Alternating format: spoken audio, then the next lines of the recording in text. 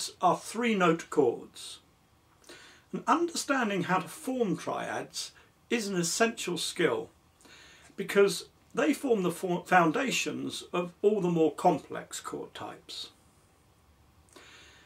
So, understanding the materials we present you on this lesson, which covers just 6 basic chord shapes, will put you in a very good place to be able to understand the many more complex chords that you will encounter at the advanced levels of guitar playing, and in particular if you're learning jazz guitar. So let's start by looking at a C major chord. So that's our C major chord, and let's work out what actual notes we're playing when we play this chord. We're strumming all 6 strings here.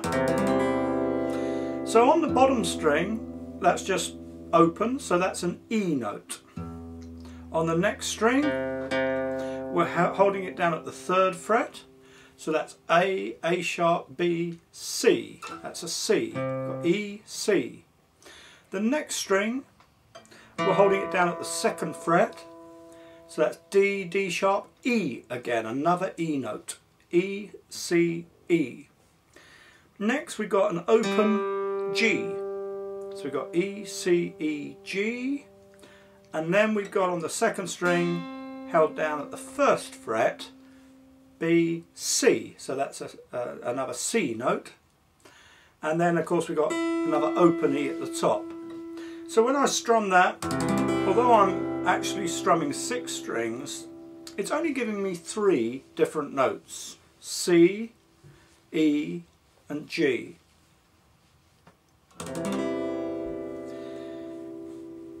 If we analyse these notes against the major scale based on the root note of the chord, in this case C, we see that the notes of the chord are notes 1, 3 and 5 on the major scale. From this we can derive a useful formula that will enable us to work out the notes of any other major chord. The major chord formula is simply expressed as 1, 3, 5. In standard notation, a major triad might look like this. The notes are piled up on top of each other because by definition a chord is 3 or more notes heard simultaneously. So now we know the major triad formula, let's see how we can apply it. For example, we'll take the key of A major. The key of A major has 3 sharps. Father, Charles, goes. Remember, we stop at note 7, so G is note 7 in the key of A. So we've got 3 sharps: Father, Charles, goes, F, C and G. Selecting notes according to the major triad formula, we get note 1, A, note 3, C sharp, and note 5, E. So the triad looks like this.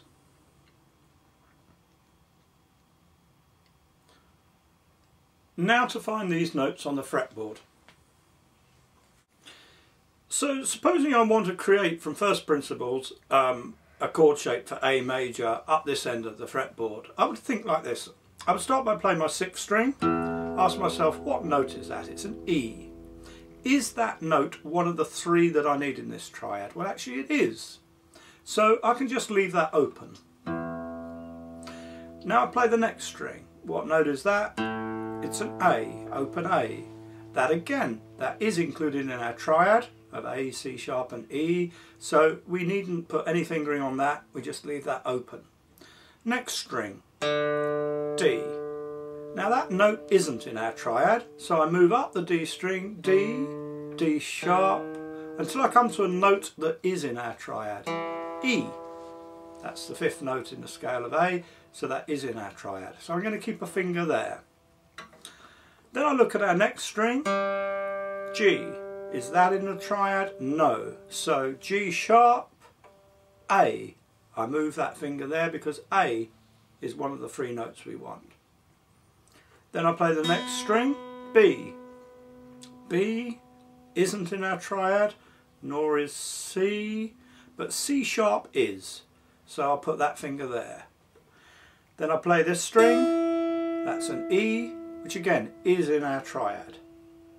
So that's how I've created my A shape. Sounds like an A chord, and I expect we're all familiar with that particular fingering as an A chord anyway.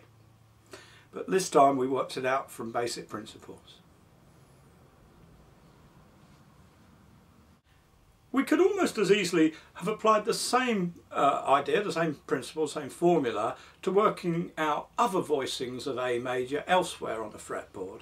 For example, supposing I start here at the 5th fret. Well, that note is an A because that's the note we tune the A string to, so that's good. On the next string we've got a D, well that's no good, D sharp, E, we could put that note in there, so A, E.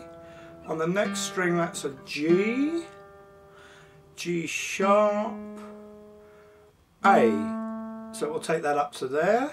On the next string that's a C, that's no good, C sharp, that is good, that's in our triad. So that's A, E, A, C sharp. That note's already an E, so we can keep our finger there. And that note's already an A.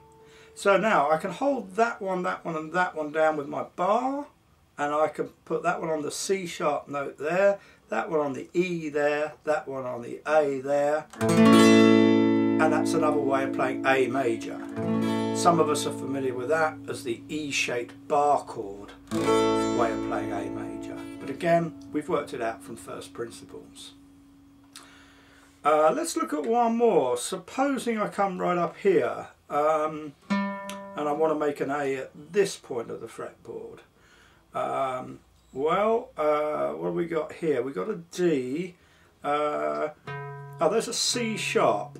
I think I'll keep that in there. Let's move across here. We've got an F sharp, that's no good. G, G sharp, no good. A, we'll put that one in. C sharp, A. What we got there? That's a B, C, C sharp again there. We'll keep that one in. Here we've got an E. We'll keep that one in. There we've got an A flat or G sharp, A, we'll put that in as an A, and there we've got another C sharp. So if I put my bar across there, holding that one and that one, and then I can make that shape there.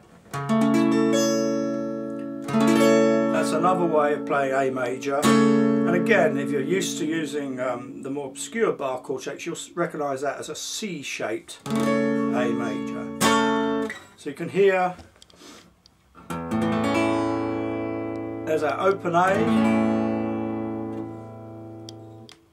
our bar chord A with the E shape, and this more advanced bar chord really with the C shape. 3 different ways of playing A major. Let's leave the major triad for a moment and look at the minor triad. Now the formula for a minor triad is 1, flat 3, 5. Let's have a look at how we apply this in theory first by working out the notes of an E minor triad. And the first thing to notice is that although we're working out a minor chord, we apply the formula to the E major scale. Key of E major has 4 sharps. Remember, we're going to stop at note 7. Father Charles goes down, stopping at D, which is note 7 in the key of E. So that gives us our 4 sharps, F, C, G and D. We take the 1st, 3rd and 5th notes to get the major triad. This gives us E, G sharp, B. But to change it to minor, we remember to flat the 3rd.